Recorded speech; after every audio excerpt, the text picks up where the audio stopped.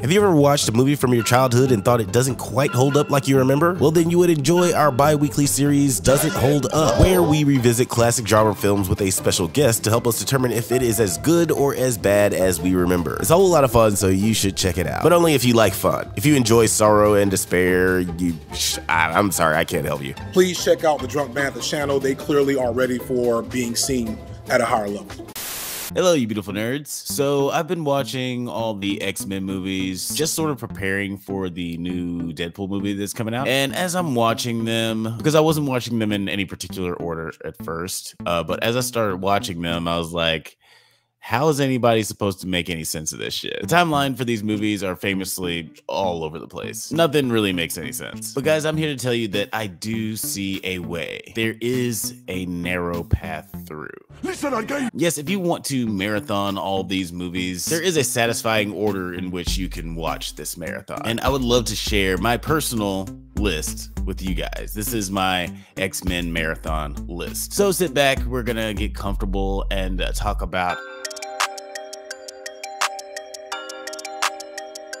I know there are a lot of these movies, but that's why they call it a marathon and not a sprint. But we're gonna do this together. We're gonna do this together. Here we go. Maximum effort. So to begin our X-Men marathon, I think we should start with... Now hear me out.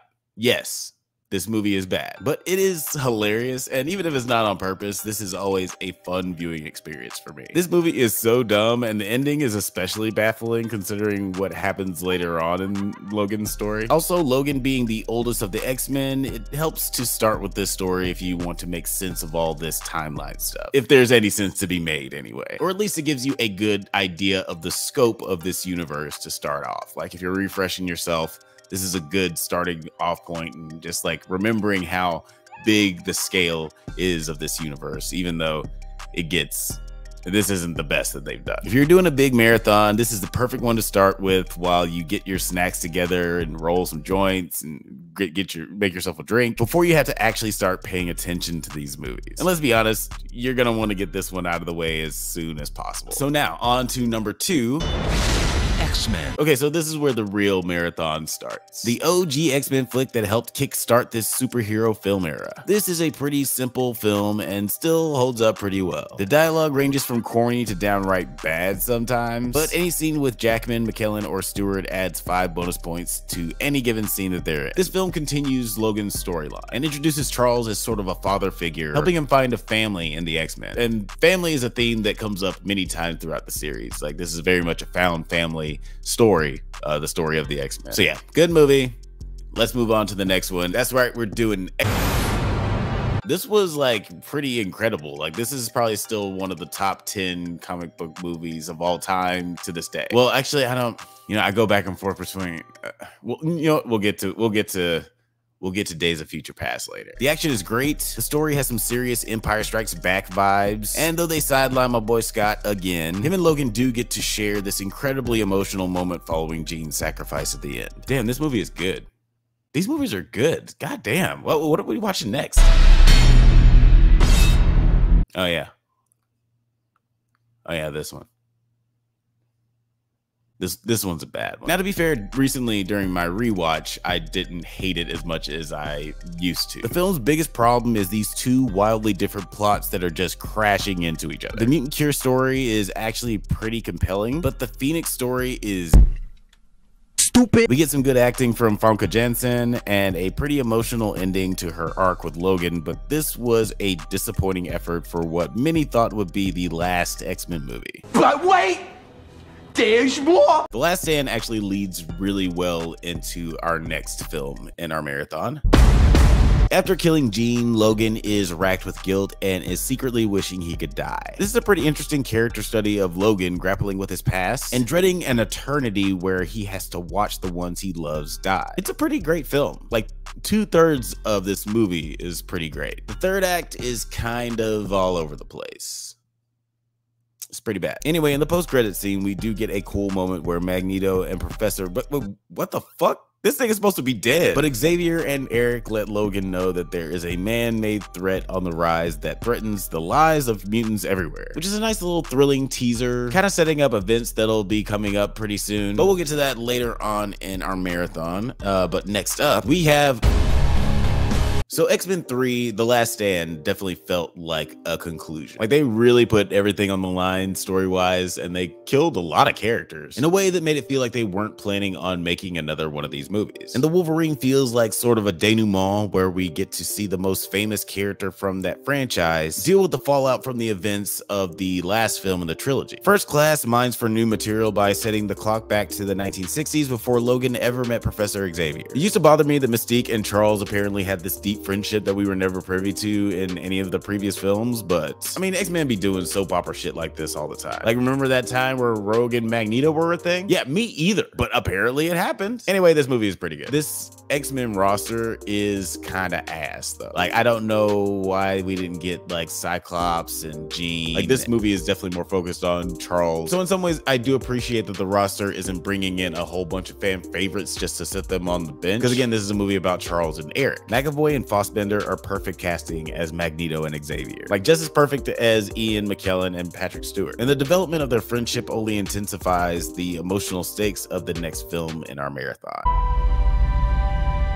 This movie fucks. This is like the equivalent of Avengers Endgame in the sense that it was tackling all these legacy characters and characters from different timelines. We get our boy Logan back in the mix, but this story is all about Xavier. Like, Xavier is definitely the main character of this movie, and it's specifically about his relationship with Eric. You abandoned me! You took her away and you abandoned me! Where were you, Charles? We were supposed to protect them! You abandoned us all. Emotional damage. And what it does really well is steal a trick from the 2000 Star Trek movie. That movie used time travel to make the audience forget about the events they know from older films. Nero's very presence has altered the flow of history, beginning with the attack on the USS Kelvin, culminating in the events of today, thereby creating an entire new chain of incidents that cannot be anticipated by either party. An alternate reality. Precisely. Ha! Got him. Almost telling the audience, like, you can't get mad that this film is ruining the canon of the films that you know and love, because they're saying that this is a whole nother timeline, which gives the creators more room to maybe create some new stories for these characters. Whatever our lives might have been if the time continuum was disrupted, our destinies have changed. I like First Class, but that movie fucked up the timeline to where none of these other movies make any sense. Even though they fuck it up again later on, in this film, you're able to enjoy it because of this time travel trickery. What's next on the list? Oh yeah, well yeah, we got so now that we're getting back into the Teenage Mutants, we get the film that reintroduces Storm, Cyclops, Jean, and Nightcrawler to the franchise. This is the roster I wanted to see in First Class. And while I now appreciate that First Class focused more on Magneto and Xavier, this movie focuses on the kids, but the movie is fucking awful. It's very hard to believe that the person who directed X2 and Days of Future Past made this wacky ass piece of shit. At this point in the marathon, you're gonna start feeling a little... It's gonna start hitting you. All these movies have like good and bad things about them, right? And most of the time the good outweighs the bad in these films. We get a couple stinkers like, you know, your X-Men Origins and your Last Stands. But then a movie like this comes along and it's just, it really puts the brakes on the marathon. It stings a bit. Okay, next up in the marathon, yeah, I told you this is the rough patch. Next up in the marathon is Dark. How did we get here? How have we fallen so low? The last film introduced us to our new team of X-Men and also promised us cool costumes that they never delivered on.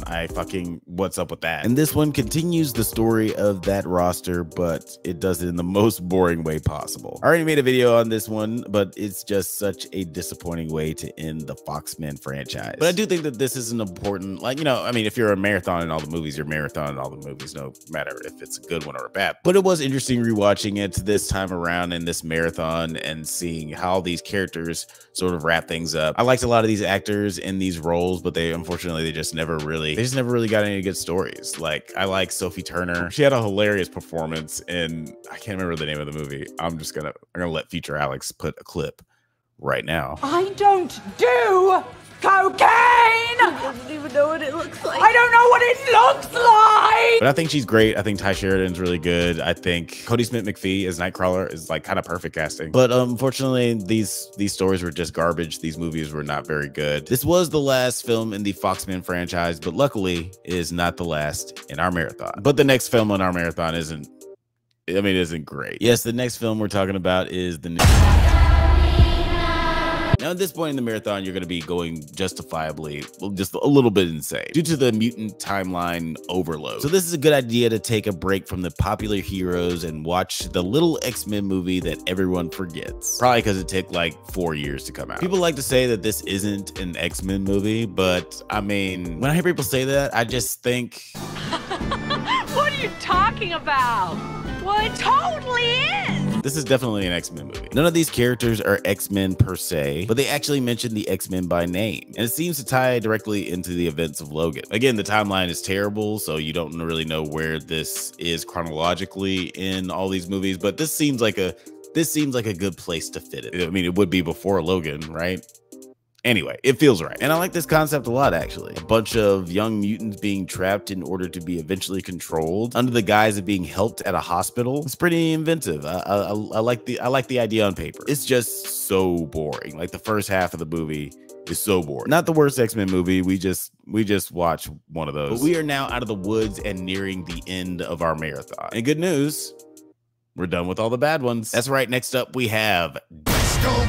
So now, after all the bullshittery that took place during the McAvoy films, this film comes in and makes fun of the X-Men movies while also making the X-Men movies fun again. And this also introduces us to the real Merc with the Mouth. Because they Star Trek the timeline, this isn't the Deadpool we met in X-Men Origins. An alternate reality. Precisely. This film felt more comic booky than any of the other X-Men films before it, and it only has 2 fucking X-Men in it. Like, this is the first time we get to see the X-Men in the classic yellow outfit. And just because it's the most comic booky doesn't mean it's the best. Like, I don't think that this is the best X-Men movie. But yeah, this is a good movie to start after New Mutants, because New Mutants just like was the height of them. Like, it felt like Fox had no idea what they were doing, and audiences were really responding to that. And Deadpool seemed to just kind of raise his hand and say, hey, I know why all these people are frustrated with the franchise. I'm going to tell you why in the form of a film. So what's next on the marathon list? Oh yeah, that's right. We could go into the sequel. That seems like the natural thing to do, right? But instead, I think it's time we visit an old friend. Now, I'll admit that chronologically, this doesn't really make any sense. Like, it doesn't make any sense to have this film here, but emotionally, it totally works. After going through the loop-de-loops of this franchise's many films, varying in quality and sincerity, this one just comes out of nowhere and is one of the most beautiful films I've ever seen. It's a great film about fathers and family. Again, the theme of family comes up a lot through this whole franchise. Wolverine seems to be habitually a father figure for some young person in this franchise, whether it be Rogue or well, I can't think of anyone else right now. But now with Daphne Keene's character, Laura, in this movie, he's the reluctant father figure for her. And also being the father of this new X-Men. Like, Charles was his father figure and he created the X-Men, and now Wolverine, I'm sure that all these kids sort of see him as a father figure. Like, if they go build a school in Canada, they're probably gonna have a Wolverine statue somewhere. I keep thinking at some point when I watch this movie, like, I've seen this movie a million times, I keep thinking that this is the time that I'm not gonna cry when Laura turns the cross into an X. But still haven't made it. Still, this wasn't the time. Still cried my eyes out, man. That scene is still so emotional, and I think it is because it is such a conclusion to this franchise. Especially watching all these films in this marathon, there's a lot of gaps in between filmmaking. Some of them more like important than others. Like, you know, some films like The New Mutants and The Wolverine, even movies like The Last Stand, like, you know, some of us saw that once in theaters and we were just like, we're never going to revisit that because why? We were so disappointed. Rewatching all these films in a marathon and seeing all these characters that pop up in the different movies, seeing their arcs and their motivations, their highs, their lows, and all these different paths and adventures that they go down. Watching them back to back like this, it really helps you appreciate the way that the story ended for Xavier and Logan in this movie. Now that you've been enthralled and inspired and disappointed and embarrassed by how bad things got, and now at the end here, you've bawled your fucking eyes out. We need some happy times. We need some catharsis. Fuck Wolverine. The hairy motherfucker ups the ante by dying. What a dick. Like, you ever watch a movie that just makes you very emotional, and then afterwards you're just like, I just want to watch some cartoons or something. Is Scooby-Doo on? We reconvene with Wade as he is saved physically and emotionally by the X-Men, as he learns what Logan learned in the first X-Men film. It's all about family. And no, I won't be doing any Fast and Furious jokes. I told you, Shazam ruined that. Shazam killed that. It's not funny anymore. Deadpool finds a family with the X-Men. Josh Brolin was awesome as Cable. As he beats his Domino is just... please, can we just can we please bring her back? She's amazing. And we get a redemption for Juggernaut. I know some people don't like this version of Juggernaut. They didn't like how he's depicted in this movie. I thought it was fucking great. And as goofy as this ending is, it kind of leaves things open-ended enough where they have carte blanche when it comes to the whole multiverse saga thing that the MCU is struggling with. An alternate reality. Precisely. All right, I get it! That is my X-Men marathon list. But what are your thoughts on this list? Do you think it should go in a different order? Do you feel like New Mutants doesn't belong on the list because it doesn't involve the actual X-Men? Or do you think that that's a worthy addition because it's still in the mutant universe? And what's your favorite X-Men movie? You can rank them all if you want to. Just like leave it in the comments. What's your favorite? What's your least favorite? But until next time, stay safe, my little mutants, and may the force be with you.